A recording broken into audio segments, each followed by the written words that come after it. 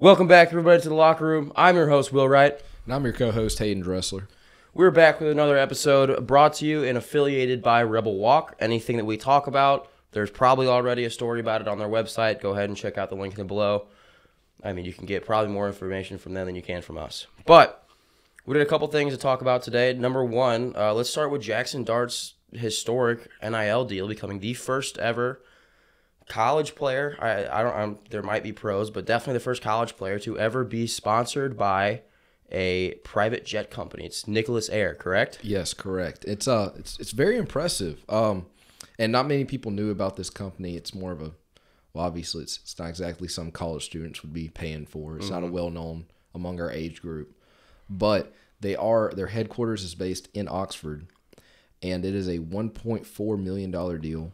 Gets access to flights. I don't know the details of if there's requirements for the flights or what level of flight he gets. You know, how fancy we're talking here. Mm-hmm. But that's huge. That's insane. I don't know what that brings him up to right now in NIL status, but I believe the deal was worth about 1.4, and last episode we said 1.2, that he was currently at 1.2. Yeah. So I think we're sitting around 2.6, somewhere around there. So somewhere around there. He's definitely now one of the highest paid college football players at the moment. Which, I mean, if I'm being honest, it's a little shocking to me that of all the players in college football, he's the one that gets to make this deal. I mean, I'm all for it. We love Jackson. I don't got a problem with it, but it's kind of like it's cool. It's super cool. But like, there's a lot of guys who are like a little bit more well-known. Like, unless you really follow SEC football or you're an Ole Miss fan, you really don't know that much about Jackson Dart. You've heard his name thrown around. You've heard his name in games, and you've heard it on the ESPN app and, like, some talk shows just thrown around. Maybe rankings, you know. But I think it's cool because if you really look at it, so I looked it up. Flight plans are starting at around $200,000. It's like a membership, like a little card, and it only goes up from there.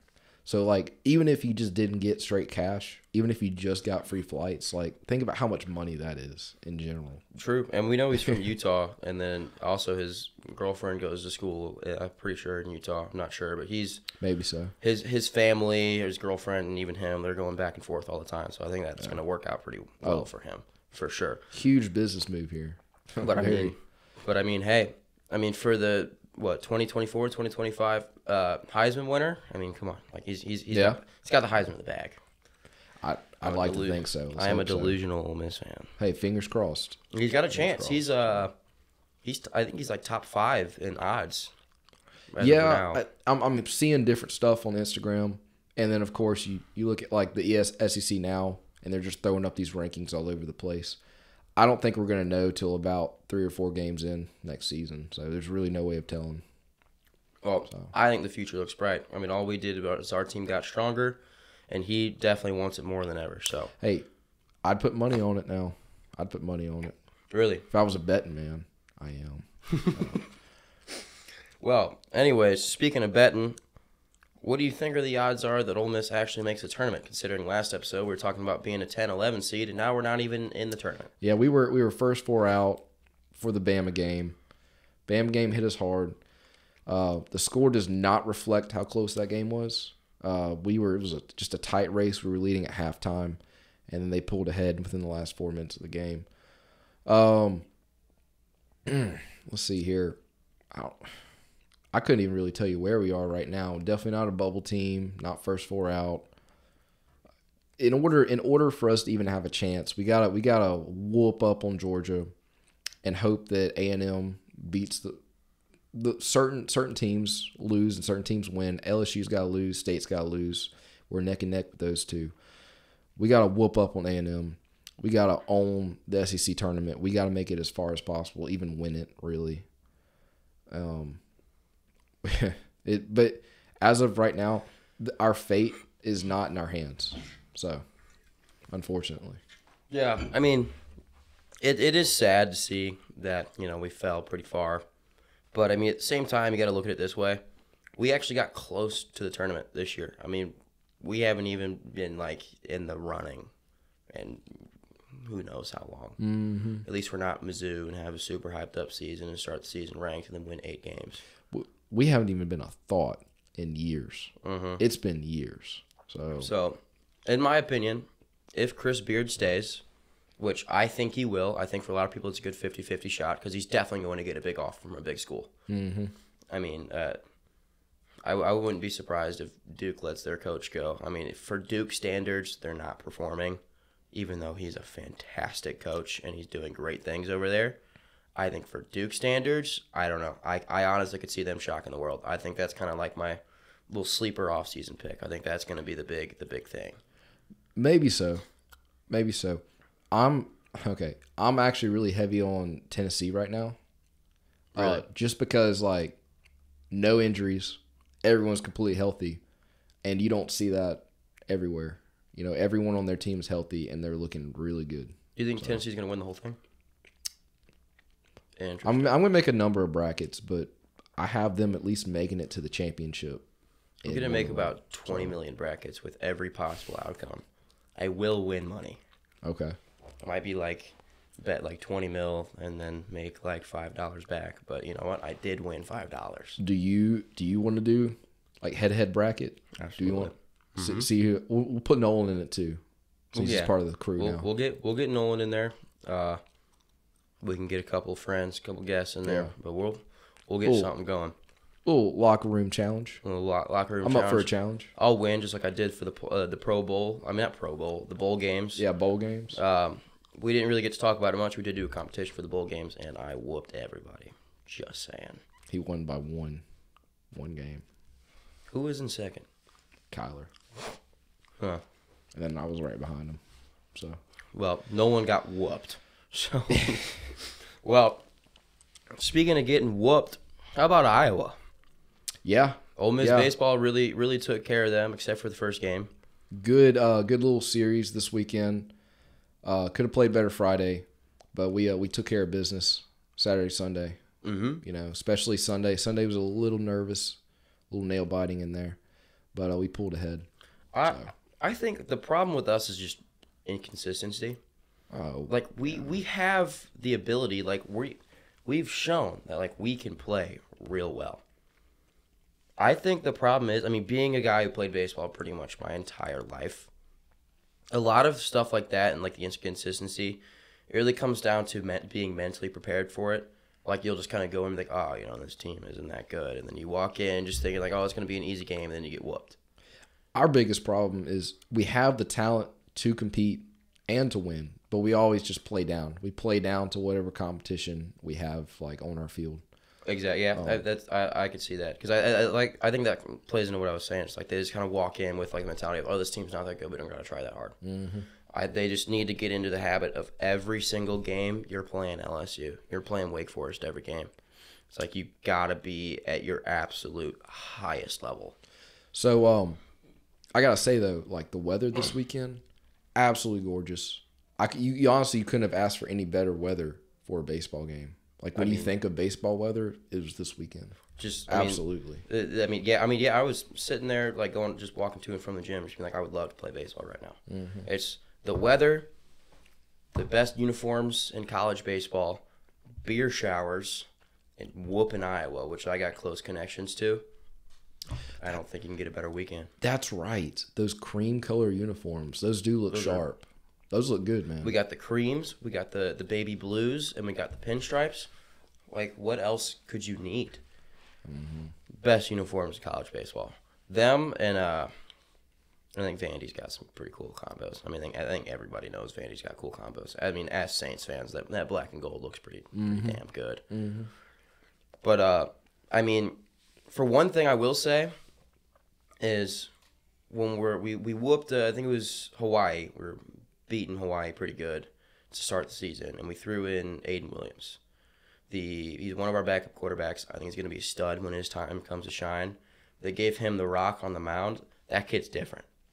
That kid is performing. He performed well for about 3 innings Saturday. I watched him a little bit there. Mm-hmm. And now they're consistently putting him in there, and he's painting the zone. So I mean, I think especially as a freshman, we give him some more time to develop, keep giving him the rock, keep trusting him, that guy's going to be a dog. Mm-hmm. Absolutely going to be a dog. I'm excited to see where he ends up and how he turns out, to be honest with you. Do you think we'll go to Omaha? Do I think so? Mm-hmm. I don't know, man. Me saying we're going to go to Omaha be like saying, like, I'm going to find a rainbow tomorrow for sure. Like, that's true. Like... Too early to tell. There's no way of knowing that. Like, do you think we have a chance? I think everyone's got a chance, dude. Yeah, we have a chance. Mm-hmm. We have a chance. We have a chance every year. Honestly, I didn't think we had a chance the year we actually won it. True. So, I don't know. That's a pretty vast question you got there. That's true. So. I mean, that's fair. I mean, we got some time to think about some stuff to talk about. It's a waiting. You gotta wait. You gotta get into the season. There's a whole cycle of like being an Ole Miss fan during baseball season. It's like, season starts, we win a few games, we are so up, and then we're not up mid-season, and then season's ending, and then they start picking it up and they start winning games left and right. That's the thing about baseball is like you can be like. The first couple of weeks of the season, you cannot win a single game, and then all of a sudden you could pick it up. Like the Philadelphia Phillies, one of my favorite teams, they were horrible to start the season. Like one of the worst teams in the MLB.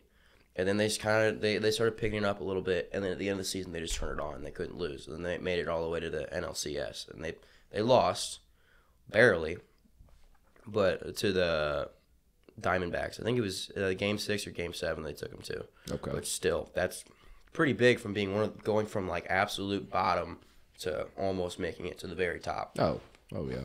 So I mean, I think that really anybody can make it, but as of right now, I would say Wake Forest looks good. I think Coastal Carolina could surprise people too because every week they're moving up like 4 spots in rankings. So them, and then Tennessee is always scary. Mentioning Wake Forest, did you happen to catch that Duke and Wake Forest game where they stormed the court? I did. So, but because of that game, like they're having talks of just like you cannot storm the court. There'd be like repercussions, like serious ones, not just a fine. Like possibly you lose the game or you forfeit a certain amount of home games or something like that. Right. So, what's your thoughts and opinion on that? Well, I think for one, I football-wise, I don't think they should take away storming the field. I think that's a big part of it. But basketball is, the court's different. It's smaller. There's less room. I don't necessarily know if maybe taking it away completely should be. I think maybe it should be like, give the players some time to get off the court so someone doesn't get hurt. Well, it's hard, obviously, because like, dealing with this kind of thing, it's an all or nothing kind of thing. Right. You can't just say, oh, well, reserve it for something special and then wait till the players are off the court. That's true. Because no drunk fan's going to listen to that. That's true, especially when we beat LSU. It was like literally the second that ball hit the ground on 4th down, we're there. Over the wall, across the field. Yeah, that's a fair point. But I saw that they were saying they're thinking about doing like $1 million fine towards the school. Yeah. And I saw that. I'm like, yeah, that could help. But if I'm being honest, as a student, that's not my problem. It's a shame. It really is a shame because storming the field used to be reserved for some really special moments. Mm-hmm. And now you have people just storming the field when they beat Kansas State. Or right. Honestly anybody. It could be you win by a field goal. Time to go storm the field. True. Yeah. Or you could, I don't know. You could beat number 10 Auburn and be like, oh, we're gonna go storm the court now. The only reason I could see doing it like you said by a field goal. I remember watching at the beginning of last football season, Mizzou beat Kansas State, like you said, by a field goal. The only reason I could see that being a reason to storm the field is because Mizzou wasn't even ranked. And at the time, Kansas State was ranked I think close to the top 10. Well, yeah, I know but those games happen every week. Though is what I'm getting at. That's true. It used to be if you beat number 1 Alabama, and you were not supposed to win at all, then it was yeah, we're storming that field. How do you feel about us charging the field about LSU? See, I I had mixed feelings about it, dude, because I was like, LSU was ranked like what, number 10? They were which like is impressive. They were like 11. Yeah, and we were only like 4 spots behind them or something. Like yeah, that. we were like, it was a good close game, but it wasn't like we just beat Georgia or we just beat Alabama. LSU is a very beatable team. They were at least this past year. I don't know how they'll be this year. I think the thing for us is just because it was LSU. I think it's just a school that it was. I think that's because, big. The Magnolia SEC, Bowl. Magnolia Bowl, Yeah. SEC rivalry. Yeah. I think that's really why. Well, no, but like we've had so many close games with them over the years, and we've never. I think it makes us look kind of tacky just because, like, if the same thing happened in Death Valley, same exact situation, just roles reversed, I really don't think they would have stormed the field. No, I mean, I feel like it's just, Mizzou, not Mizzou, LSU's been, they've been one of the football powerhouses for a long time. It's like we've been, as Ole Miss, we've been very inconsistent. We've always been, we've always been competitive, but we've never been like, LSU just won a national championship a couple years ago. Look, I'm not a narc. My thing is just act like we've been there before. Act like we've been here. Or at least act like we've been here in the past 40, 50 years. So that's kind of what I'm getting at is be excited, but like be careful about it. Because like when you don't reserve it for this really special moments, that's how it gets taken away. Fair. Fair. It's kind of like spoiling yourself a little bit. But do you think we'll storm the field at all next year? I think we will. If we beat Georgia, we will, dude. Mm-hmm. If Georgia's remaining like top 4 and they're still performing the way they did this year, and they're projected to win the whole thing. Even if we're also top, if we're both teams are top 5, well, maybe, yeah. I would honestly say even if we're number 2 and they're number 1, because they've been like the powerhouse, and it's like. That would be, probably their first regular season loss in, 3-4 years? In the moment, none of that's going to matter. But in my opinion, I guess that would be well-deserved. Right. So, but, I do hear what you're saying about LSU, but I won't let you take this from me. It was one of the coolest moments That was a cool life. moment. Hey, look, I was right there with him. I saw it happen. I'm like, well, I'm just going to, scoot my way down here real quick, because I know what's about to happen. Were you with me for that? No, I was a few rows over. I was with Jacob, and Jacob did not storm the field for some reason. Really? I don't know. I don't know why. Oh man! I met him at the gate down there though. Yeah, I was with I was with Danny and Nolan, I think. Okay. And then Kate, and then her friends. But that's about all I got. Speaking of college football, we got kind of stuck on that for a minute. Have you heard about the Manziel's tweet?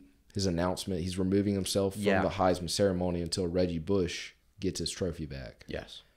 And I'll be honest with you, I full-fledged agree with that. I do too. 100%. I full-fledged agree with that. I think really everyone does. I think it's similar to how, when they decriminalize certain drugs and people get long charges for just possession. And nowadays, people are arguing that they should, have their sentence either revoked or lessened or something like that. And then the thing is Johnny Manziel himself literally has said multiple times I probably did way worse things. Oh, he did. Have you seen his documentary? Yeah. See, he's brilliant. He's brilliant the way he did it. But man, dude, they can't do anything about it now. I think it's awesome that he was able to tell us all this. But Reggie Bush did a lot less. So much less. So I looked into it. His parents, so he received a car, and then he received free maintenance on the car, free tires, free stuff like that. And then his family, actually, his mom and dad, they lived in a house for about a year in California for rent free, pretty much. Mm-hmm. I don't know what happened after that, but that's pretty much the extent of it. And then there was recruiting stuff too. There was they gave him food and certain happies and stuff like that, but whatever. I don't know. I just think he deserved it. Especially it wasn't just he got the Heisman because he was the best player. He was dominant. Still to this day, he's one of the best Heisman winners ever. He paid his dues. He did his time. Exactly. You know. And then he went on to the NFL, just a Saints legend. I mean, like, he still showed that he can do his thing. It's like, it is not, even if, like, weed was still an issue and still a super illegal drug, it's like, now, I lost my train of thought. God damn. We're talking about, like, NIL stuff. Oh, yeah, I'm talking about, like, his, like, them taking his Heisman away and stuff. It's like, even if it was still illegal, it's like, it's not about that. I mean, Baker Mayfield got arrested. And like, they didn't do anything about that. It's like, it's about their performance and how well they play. He didn't take performance enhancing drugs. If anything, the reason weed was illegal is because people thought it would take your performance down. And it would, like, slow your brain down and, fry your brain, rot your brain, whatever you want to call it. And he still performed like that. That has nothing to do with his performance. So why would you? I don't understand why they took it away in the first place. I mean, that's the same thing with, like, I could go into stuff like this a lot. Like, Barry Bonds should be in the Hall of Fame. Who cares that he did steroids? Steroids don't make you hit the ball. They make you hit the ball farther. But he was hitting the ball 500 feet. It only takes 400 to get over the fence. He still would have had the same amount of home runs, and he still would have been just as good. But, like, I mean, Reggie Bush didn't even do drugs or steroids. It was that the reason he got taken was because of compensation from the school. Like, he was getting paid to play, essentially. That's what I'm saying. Oh, dude. Yeah. For some reason, I thought it was like marijuana or something. No, no. I'm sorry. I was using that as an example of why they should give him his trophy back. Because, like, now that it's legal for, like, him to receive compensation from, like, companies in the area for him to play, that's essentially what that was. Like, the company called the university called in favors from local companies, and they just kind of, like, gave him perks here and there. That's not his fault. So, and once again, like I said, that doesn't affect his play at all. I mean, you're a college kid. Didn't exactly come from, like, the most financially stable background. Of course, you're going to take something like that. Well, yeah. I mean, like, that's they're waving it in your face, and they're like, we can protect you, and, like, no one will ever find out. I mean, I think it should be, like, fine him and fine the school. Don't take his Heisman away. Don't put his name up there on the stadium. Don't, like, not let him sit in the Heisman chair and stuff like that. Like, that's, to me, that's kind of bullshit. So, I mean, I don't know. I agree with Manziel. I think that a lot other Heisman I think this needs to become a big movement, because it's kind of getting to a point where this, especially with NIL, like, this is ridiculous. Like, we just started the episode off with, like, we went from getting your Heisman taken away because your school's illegally paying you, to our quarterback just signed a deal with a private jet company for $1.4 million. What was it? The past two Heisman winners have made a combined $2 billion in NIL stuff. So, yeah. I'm like, really? Yeah. What, Daniels and Young? No, wait. I might be the past three. I'm sorry. Manziel was comparing it. You know, don't quote me on that. Manziel was comparing the past Heisman winners, like, NIL revenue to like what Reggie Bush actually got. No. It was, like, insanely different. It might have been $2 million, actually. It might have been $2 million. Dude, $2 billion's out of this world. Crazy. Yeah, I was gonna say, I'm like, or 200 million. I don't even know. I mean, still, that's an absurd amount of money for a college student. At this point, like, you could throw any number at me and tell me, like, this quarterback's making that much for playing at, like, Tennessee, and I'd believe you. Yeah, I mean, I don't know, man. I don't know. It's wild, and it's also, like, when you think about it, with these NIL deals, it's not just, Jackson Dart's not just making $2.6 million. He's making $2.6 million a year. Like, last year he made 1.2. This year he's gonna make 2.6. The dude literally could never work a day in his life and be set for life just from graduating college. And then I'm gonna go get out of college and have unbelievable student debt. But I mean, it's kind of insane. And then they're going to go in the NFL, and then there's going to be money hungry like Caleb Williams. I don't even want to get into that. We've already had a Things I Hate episode, and me and Nolan laid into Caleb Williams. So I don't even want to go into that, but I don't got much else to say. He is the Drake of college football. I'll leave it at that. Yeah, Rare's going, but thank you everybody for watching. Thank you everybody for listening. Hotty toddy. Good night.